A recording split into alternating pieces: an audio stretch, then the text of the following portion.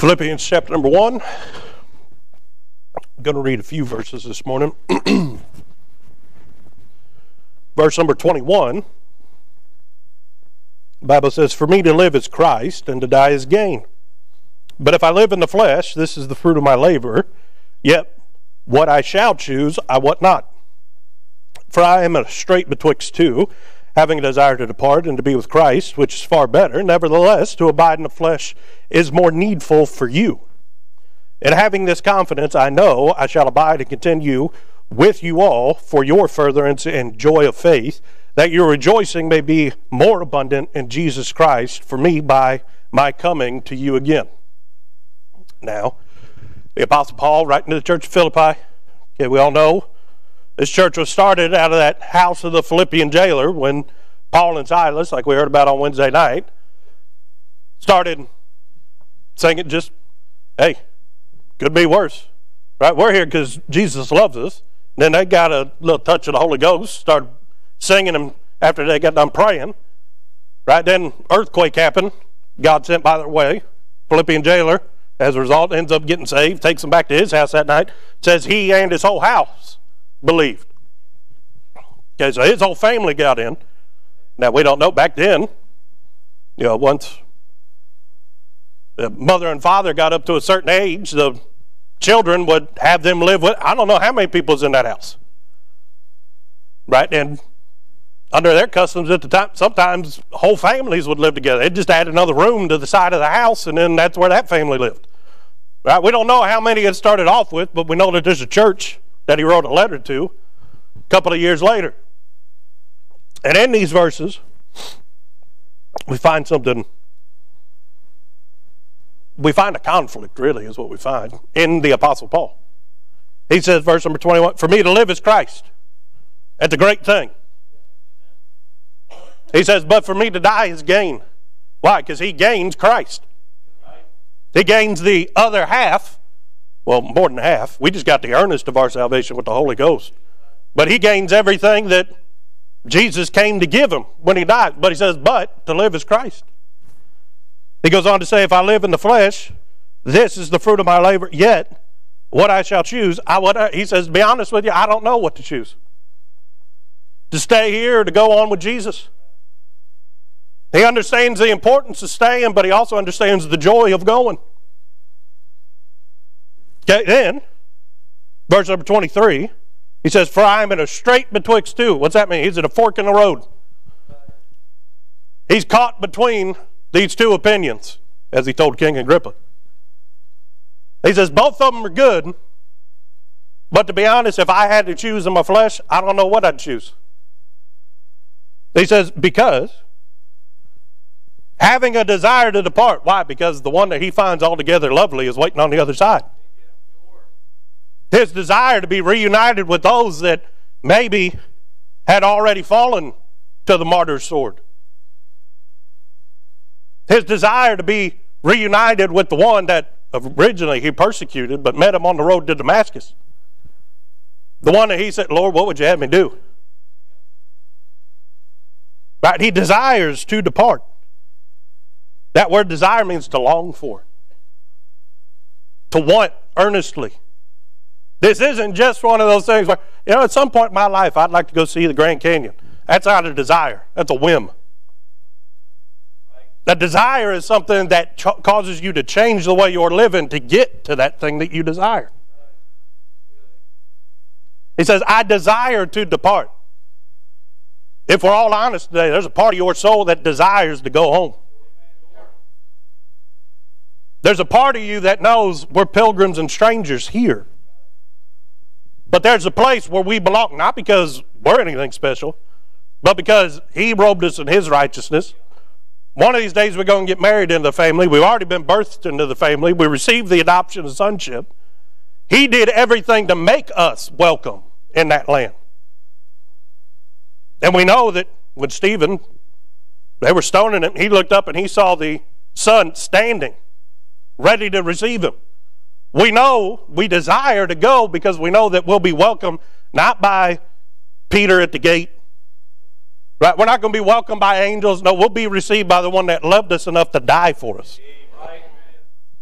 We'll be made welcome. We'll be shown our home by the one who paid the price for us to get there. Right? So he desires to go. But he says, and to be with Christ, which is far better. If we're being honest today, Brother Brian, it'd be a whole lot better to be in heaven today. If we compared the two, staying here or going's a whole lot better. You say, well, what about this? What about that? It's all in God's hands anyway. If today's the day that I'm going, it's better for me to go. If he causes me to stay here the rest of the day and for decades to come, who knows? But it's always better to be where he's at. Right? Well, he says, nevertheless, verse number 24, to abide in the flesh is more needful for you. The Apostle Paul says, the conflict is that if I go, I know that there's things that God's given to me that I still need to give to you. He says, the reason I can't go is because God's not done with me yet. The only thing that keeps us from heaven is that God has something for you to do. He says, I desire to go home, to be with the one that loved me with an everlasting love. To be with the one that I've suffered all the shame, all the reproach, all the pain and the punishment. He's literally a prisoner at this point. Go back and read. He says, hey, me being a prisoner has actually been profitable. He says, I've been able to enter into palaces and talk about Jesus. He says, when you talk to the king, there's a big crowd around listening. When you talk to those that are in power, there's always an audience. He says, the things that we think are inconvenient, he says, it's profitable. But he says, for me to stay, as much as I want to go, and if we're all honest, we want to go. But he's saying, I couldn't go with a clear conscience knowing that there's still stuff that I need to do for you. The Apostle Paul staying wasn't profitable for him. Jesus could have raised up another preacher. You say, well, God wouldn't have done that. Don't say what God can and can't do. What God won't and will not do. God's going to do whatever God wants to. But the Apostle Paul understood that as long as he was here, it's because it wasn't for his profit, it's for other people's profit. What did the Apostle Paul have to gain by staying? He's already a joint heir to the king. Everything that Christ owns, you own. If you've been washed in the blood. What can we gain by staying here? It's not for me. It's for his cause and it's for others. That's why in verse number 20 he says, but for me to live is Christ. He's not living for Paul or Saul, who he used to be. Now everything that he does isn't for his profit. It's for the glory, for the exalting of the name of Jesus Christ. And it's for others. Again, he says, which is needful. Not just needful. He says, it's more needful for you that I stay than that Jesus take me on the glory. We'll get back to that here in a second. Verse number 25, he says, and having this confidence. In other words, he says, I'm sure of it. I know that I shall abide and continue with you all for your furtherance and joy of faith. He says, God's told me I'm not going home as long as my being here is for your furtherance. That's your growth. That's your maturity. That's your development. He says, literally, he's still got a few chapters of the Bible to write to them in this letter. He's literally talking about, he's still got things for me to tell you. But then he would send preachers by their way. I mean, that's what Timothy was a bishop. He was a pastor, but he also, at the Apostle Paul's request or at God's leading, would go to other places and preach. Just like our pastor's not here today, he's still a pastor. But God took him somewhere else. Why? Because God wanted him to preach down there today. Same thing with these preachers that the Apostle Paul mentored. He's saying they're going to come to me. I'm going to preach to them what Jesus preached to me. And they're going to come and preach it to you. That's called the perpetuity of the gospel. You know why you have your Bible? Because of the perpetuity of the gospel. You know how the doctrine of Christ continued before the Bible was completed? Perpetuity of the gospel. That which was delivered by Christ is still preached today. But the Apostle Paul says, for me to stay, even if the whole Bible's around, which it wouldn't be by the time that the Apostle, because John hadn't written the book of Revelation by the time Paul died. But he's saying, every day that I'm here, it's for your furtherance. He's not trying to make them feel guilty. He's not saying, I'm in these bonds today because it's for your good. No, he's saying it's his joy to be used of God while he's here. Remember, he said he was betwixt the two. That means he had as much of a desire to stay as he did to go. Because if he had more of a desire in one direction, he wouldn't have been caught between two. He'd have a stronger desire to do this. He says they're equal. Because I know by staying, it improves your relationship with God. It's for your furtherance of your spirituality. He says, and by your spirituality getting, furthered along, he says, I know you'll go out and you'll win others. And when others are won, guess what they're going to teach them? What the Apostle Paul taught them. He says, it's just as important that you have a complete understanding in your faith as it is for me to go on to glory. He says, it's just as important that I preach to you what God's delivered unto me as it is for me to go on home. Be with him forevermore. Verse number 25. He says, for your furtherance and joy of faith. He says, you already got faith. But he says, as you further your spirituality, guess what happens? You start having more joy in what you've received in that faith. He says, me staying here is not going to get you any more saved, Brother Phil. You're not going to be more saved because you heard a message that somebody preached one day. Once you're saved, you saved. No degrees. But as you grow in your spirituality, you begin to have more joy in the salvation that you have received. You understand it more. You understand more what God had to do in order to save you. And as a result of it, you take more joy in the fact that what we just sang about, we didn't deserve it. But yet, it's just like Jesus to do it. Verse number 20, that your rejoicing may be more abundant in Jesus Christ for me by my coming to you again. In other words, the Apostle Paul understood that those that love his appearing, there's a crown of righteousness laid up for them. He understood that what Christ taught, that wood, hay, and stubble would be burned up in the fire of God's judgment, but gold, silver, and precious gems that we lay up in heaven, those one day will be given to us as our reward for our labors in the Lord. But notice he said, that your rejoicing may be more abundant in Jesus Christ. The rejoicing aspect is when the Lord says, here's those things that you've laid up in heaven, we get to have ourselves a hallelujah fit that we've never had before when we lay them back down at his feet and say, no, Lord, we did this because we loved you. I firmly believe that one of the greatest moments is when we see what we did for the Lord and we get to give it right back to him and say, no, we did this because I loved you. This was never mine to begin with. This is all yours. I know I'm a joint heir, but you're still the heir. It's yours. But he says that your rejoicing in Jesus Christ would be more abundant. Did he not promise to give us life and life more abundantly? Well, guess how he wants you to rejoice in your new life? Abundantly. You know how you rejoice more? You got to know what God's done in order to rejoice in it.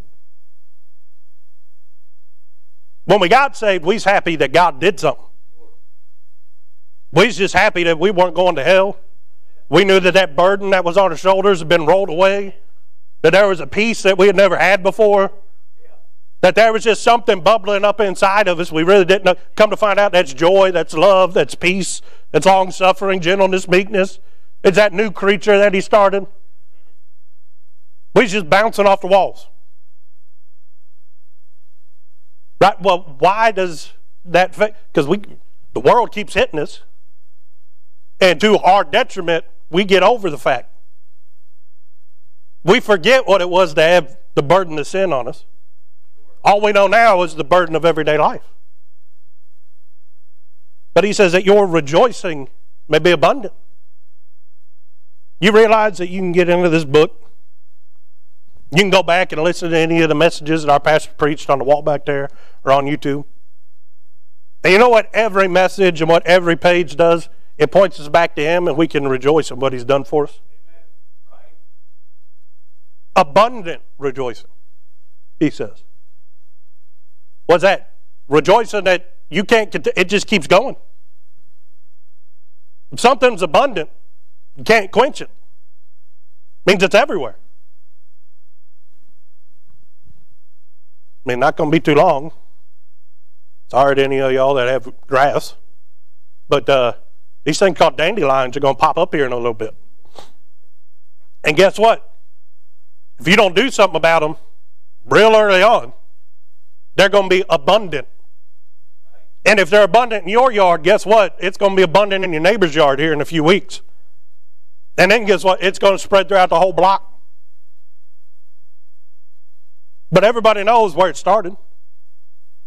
Right? It was that one house that had all the dandelions.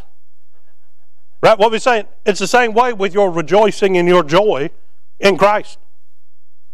May start off with a little, but guess what? If you let that thing blow, let the wind, which we heard Wednesday night, picture of the Holy Ghost. Right? If you let the wind take your rejoicing, take your joy, and just let it spread it out throughout your life, guess what?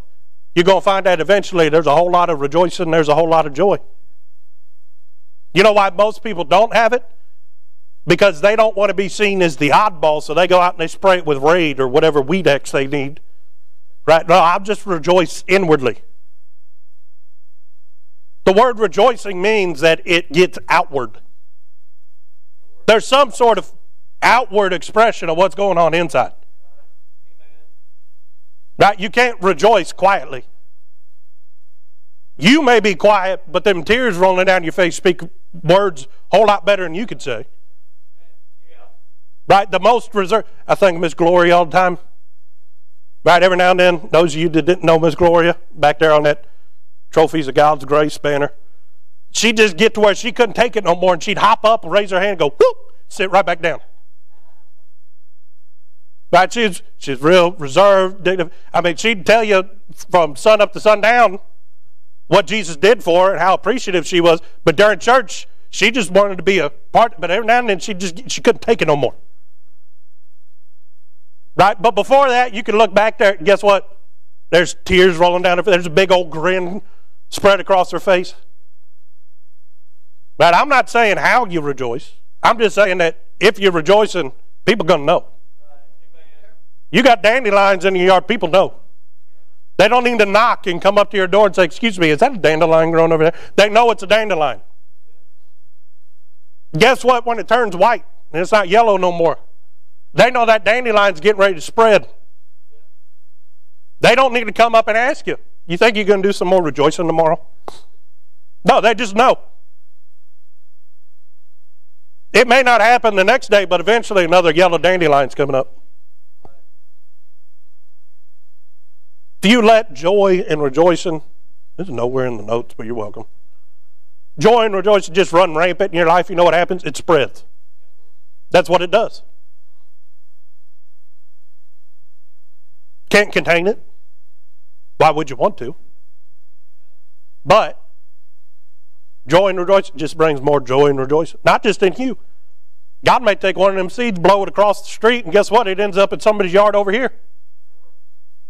Because you were just happy for what Jesus did for you, somebody else may realize how happy they are for what Jesus did for them.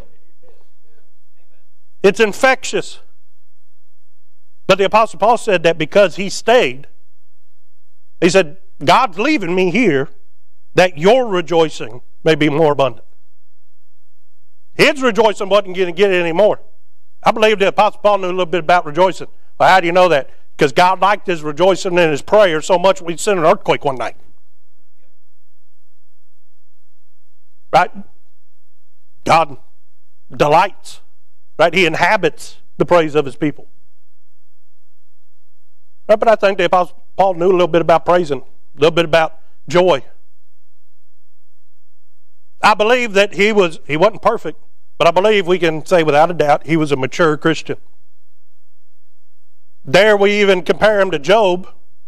When God called Job a perfect man, it meant that his faith wasn't lacking anything. He was an upright man who feared God and eschewed evil. You know what I see in the Apostle Paul? An upright man who feared God and eschewed evil. I believe that his faith was lacking nothing. Was he perfect? No. He said that there was days that he did the thing that he didn't want to do, and then there were days he wouldn't do the thing that he desired to do. He called himself the chiefest of sinners before he got saved. He understood who he was, but he also understood what Jesus did in him. Wasn't for the Apostle Paul's furthering that he has left here. It was for the benefit of others, for the cause of Christ. So all that being said, this morning we're going to teach on, right, the life of the new creature. The purpose of the new creature. Nowhere in here do you see where after the Apostle Paul got saved that he lived for his own benefit. Here at the tail end of his life, right, he's not on the chopping block yet, but he's pretty close. He's taking his tour from region to region, appealing his cause, till eventually he finds his way to Caesar. Even once he got there, he went before Caesar, I believe, at least 2 times to present his case. But what are you saying? He's not in the heyday of his ministry where he's going from town to town preaching up a storm. He's in bonds. Now think about it. How much could one person that was in prison really do for the cause? Well, he did a whole lot. That's when God slowed his life down enough that he was able to pin down the things that God had burned into his heart. Able to send them off to those that needed to hear it. And guess what? They understood the importance of it, and they preserved it. Till eventually all of them were put into one book. And then eventually one day it's translated into English. And that's why we got what we got. But there was much that he still had to do. He understood that his journey wasn't over. But he also understood that his journey wasn't for him. It's for 2 reasons. Go back, verse number 21. For me to live is Christ. The life of the new creature, the purpose of your new life as a new creature is that when he told Nicodemus, he being Jesus, that ye must be born again, you know what that means? You got a new life. That's why he called you a new creature. Right? Because what we used to live for, that's dead. Wood, hay, and stubble. Right? He said, take no thought for tomorrow. He said, having food and raiment to be content therewith. He said that he would take care of all of our needs. Why? So that we wouldn't have to worry about the things we used to worry about. That we could be concerned with this. For me to be alive today is to live for Christ. That's the purpose of the new creature. Is to live for Christ. I'm not living no more. It's Christ living in me. Any day that I get up and do what I want to do, rather than saying, Lord, if it be your will, I'd like to do this today, I rebel against that new creature that he made in me. I quench the Holy Ghost when I do what I want instead of what he wants. Because guess what? I'm not living anymore. I'm reverting back to the dead man. Right.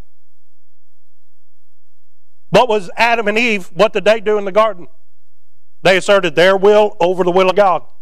They wanted that fruit, even though God said the fruit of that tree will kill you. Ye shall surely die. But why? Because they wanted to be as gods, knowing the difference between good and evil. Lowercase g. Guess what? They died spiritually. You know what the Apostle Paul figured out? The only way to keep from dying spiritually, from having to get into, even if you're alive spiritually, we're still going to fail them. Right? This flesh is still going to sin. Nothing we can do can ever get away from 1 John. Right? If we confess, we still going to have to confess so that he can forgive.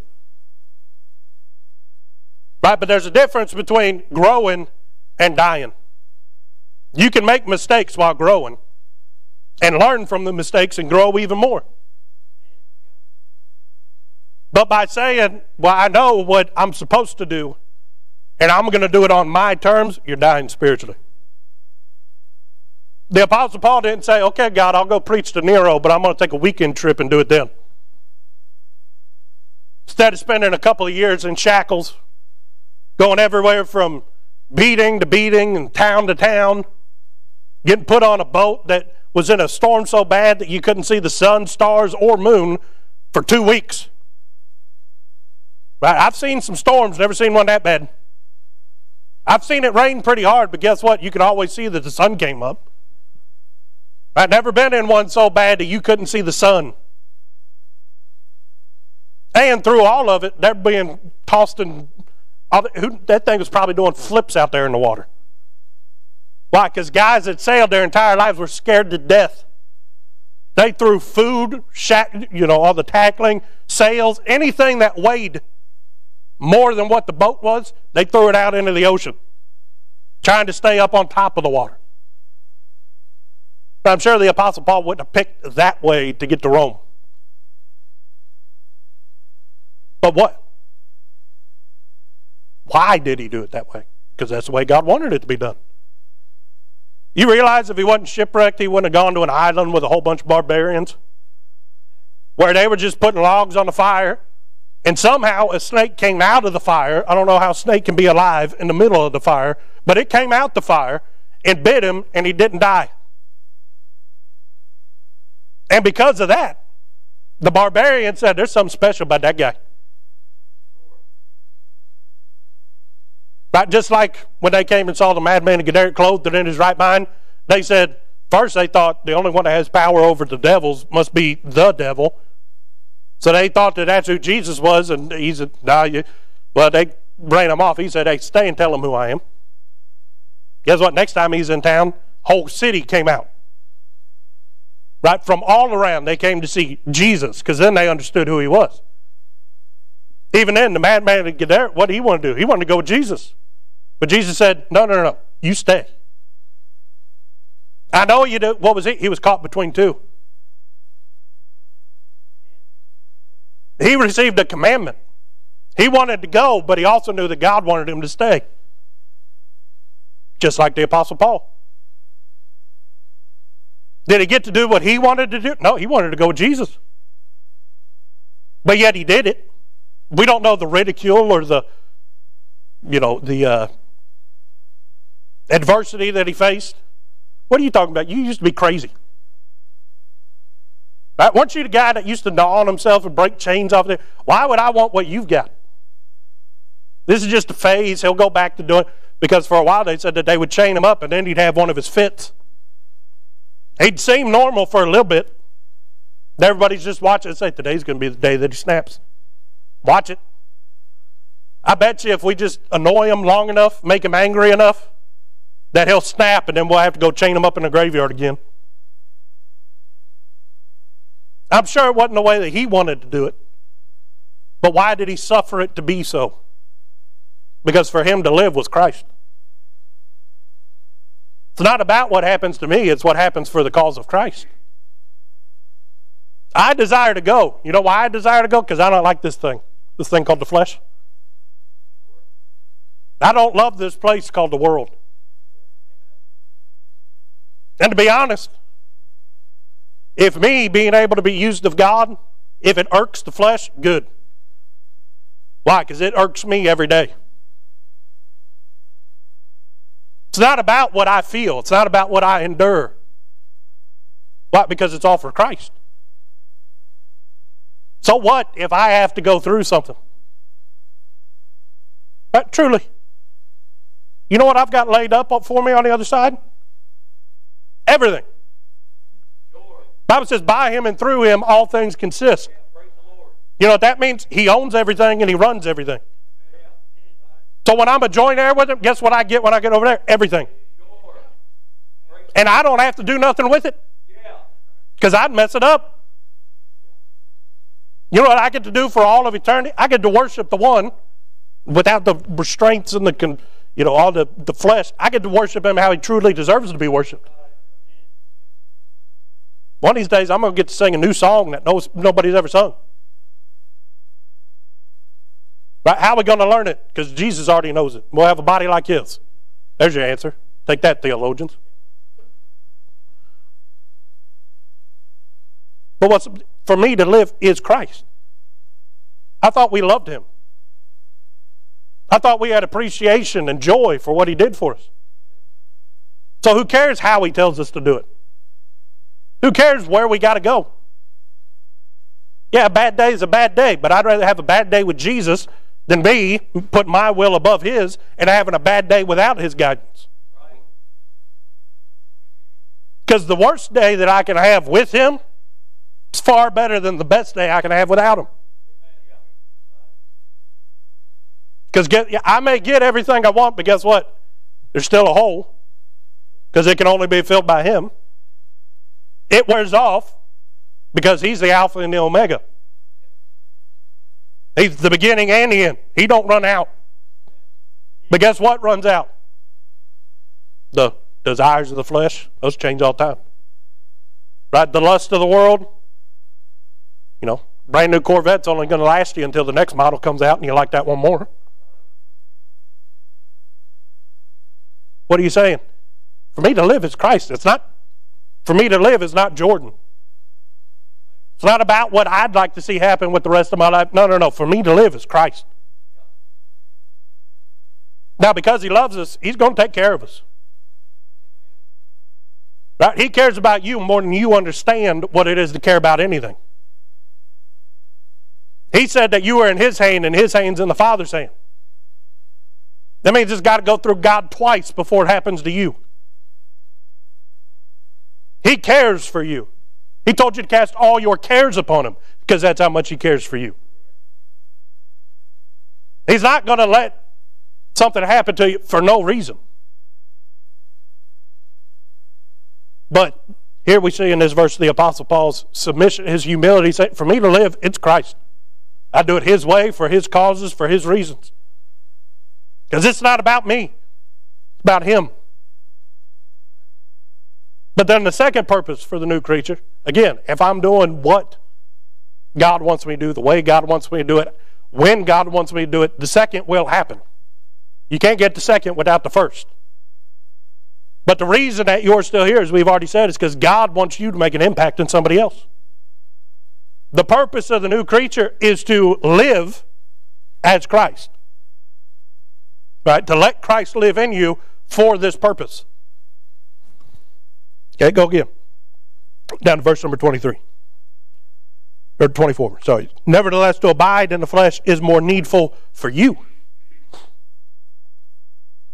Surely, what do I have to gain while being here? Well, I may be able to accrue more riches to lay down at his feet, but surely those aren't mine. Those are his. He's the one doing all the work.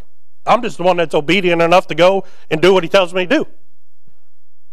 I'm not the one saving anybody. I'm not the one that's convicting anybody. I'm not the one that's pulling on people's heartstrings and telling them to get up and go do something for somebody else because the Lord knows that that person needs it. Even if I'm the one that goes and does the thing, I'm not the one that knew the need, and I'm not the one that gave myself the ability to provide for the need. Well, I gave money to that cause. Who put the money in your bank account? Right. Who gave you the job so that you'd be in a position to be able to be graceful and merciful to others?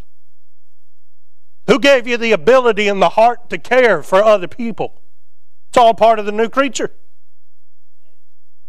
You say, well, Jordan, I can't get up and sing. I can't get up and teach. I'm not able to go out on visitation because of a physical debility.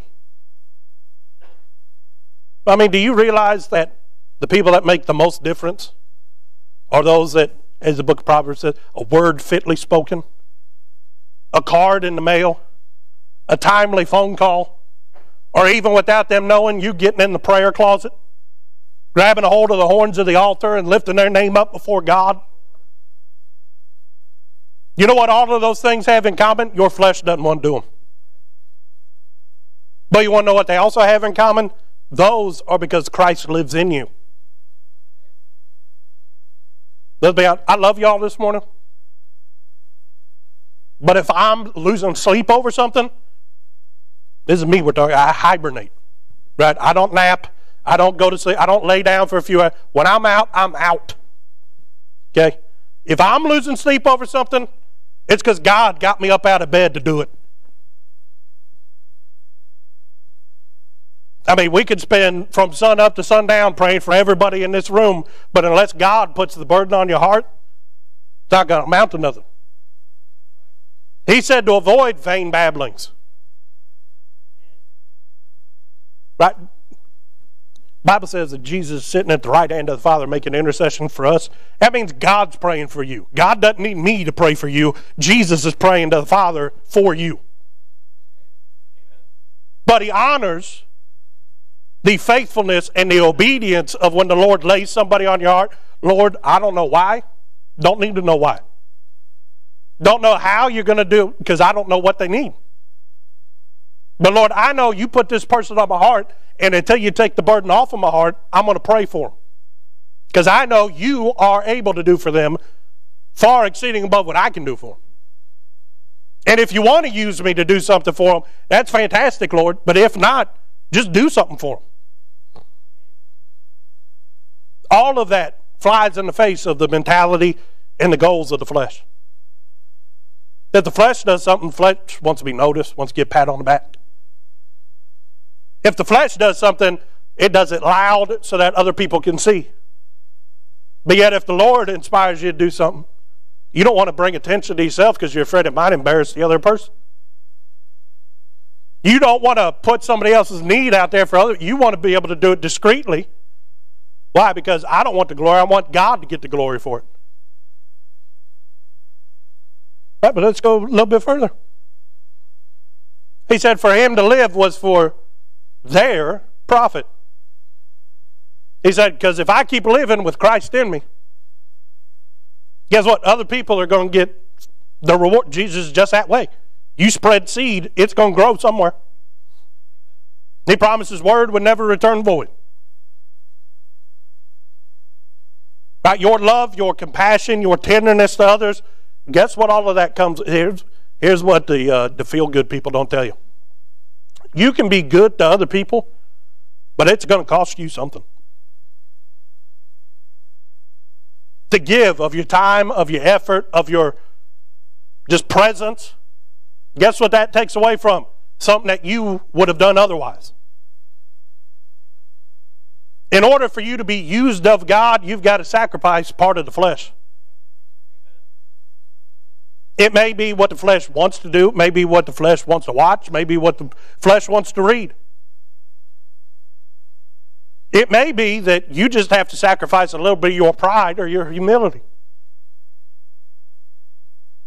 But the Apostle Paul knew that if he stayed, his life with Christ living in him would be a life of suffering. Did not Jesus promise that the world would hate us because they hated him? I mean, it's in this verse. I mean, in this chapter. He goes on to say that it's a privilege for the Apostle Paul to suffer for the name of Christ. You know why it's a privilege? Because I'm suffering because I'm doing something that's against my carnal nature, that's against this sin-cursed flesh and against the world. And as a result, I get to do something that the world doesn't want to do, can't do, has no ability to imitate, and that's show the light of God to somebody. Maybe through a handshake with a track in it. Maybe through a phone call. Maybe by taking somebody out to dinner. But you know what's going to happen long before you ever get to... The Apostle Paul always loved preaching. He always loved sharing the gospel with somebody. But you know what he had to go through a lot of times in order to get to that experience? Suffering. You know what you're going to encounter in your life if you live, and to live is Christ? There's going to be a lot of suffering getting to the point where God can use you. You said, but Brother Jordan, that's not fair. Why isn't it? He suffered more than anybody could ever imagine suffering as he hung on the cross. But we don't suffer because God doesn't love us. We don't suffer because the world is out to get us. You know what our suffering is a result of? You're trying to nail the flesh to that cross that he told you to take up and follow him. And that's painful. You know why? Because it's still a part of you. But yet you got to nail that sucker down and take it with you. He said, take up your cross and follow him. He doesn't want me to die on the cross. No, for me to live is Christ. But guess what has to die on that cross behind me? The flesh. And I'm stuck with it, so I can't hang it on a cross on a hill somewhere. Now I got to take it with me. But it's going to be nailed to the cross behind me. That involves suffering. Why? Because I have to kill a part of myself that I'm not wanting to associate with it. I want the new creature. My man can only serve two masters. He'll love one and hate the other. I hate it. I want to nail it to the cross. That's suffering. Going against everything that in your natural mind says go out and heap to yourself, right? Great riches, or heap to yourself a large family. They say if you got a large family, you're blessed. That's true. But a large family don't make you closer to God. Right? The logic of the world and everything that's ingrained in your carnal mind, right? The old man, it says go out and gain. But yet the life for Christ is one that says, Lord, I want to give as much as I can. That's an inward struggle that you're going to have to suffer with. Even if the world leaves you alone, there's still suffering. But if you start doing something for Jesus, they're going to try and heap on. Add more fuel to the fire. There is suffering because I'm in a world that I'm not a part of anymore. But for me to live is Christ. It's not my suffering. Everything he does, it overshadows everything that I go through. He didn't say for me to live is suffering. No, he said it's Christ. But in order to do something for the cause of Christ, there's going to be a little bit of suffering. It may be a knock on the head every now and then when we get too big for our britches and God has to humble us. Maybe shame, because when we mess up, we can't get over it. Now, there's a lot of ways that you can suffer, but you know what I promise? He said that he'd be with me. Friend that sticketh closer than a brother. The one that he said, take my yoke upon. Guess what that means? He's on the other side of the yoke. He's there every step of the way. Why? Because for me to live is Christ, and I can't do that without Christ. The more I suffer, the more I get closer to him. Because when I get away from him, guess what I'll stop doing? What he wants, and then there'll be no more suffering here. But we'll pay the price for it and suffer there for the judgment seat of Christ. So what's the purpose of the new creation? It's not about me. Forget me. Forget you. Our purpose, the life of a new creature, it's Christ. And I want to do what Christ wants. I long to be with him. As much as I want to go, I want to stay, because as long as I know I'm here, guess what? He's getting the glory. It's for other people's benefits. The Apostle Paul said, Lord, let me suffer so others can rejoice abundantly, so that they can have more joy in their salvation. He said, Lord, you suffered so that others could have. And I understand that in order for me to live and Christ to live in me, I will suffer. But the joy is that he will take our faithfulness and our effort and turn it into benefit for others. I've already reaped a whole lot better than I've sown. Again, what am I going to gain by staying here? No, I got it all. Whether or not I can receive it all right now, that's a different story. But guess what he gives to me? Pressed down, shaking, and bubbling over. Handfuls on purpose. You say, well, I've had a hard week. Was it harder than being lost in your sin? Do you remember that? Because the Apostle Paul did. Right. And he said, for me to live is Christ. I'm winning every day. And he says, because of my suffering, I get to go places that I wouldn't have gone to without it. And guess what happens? More people get help there. If my suffering gets me closer to him and closer to where he wants me to be, bring it on, is what he said. That's the purpose of the new creature. Did you know that IBC is now on iTunes, TuneIn, SoundCloud, and Google Play? Head on over to your podcast provider and subscribe today. And as always, thanks for listening.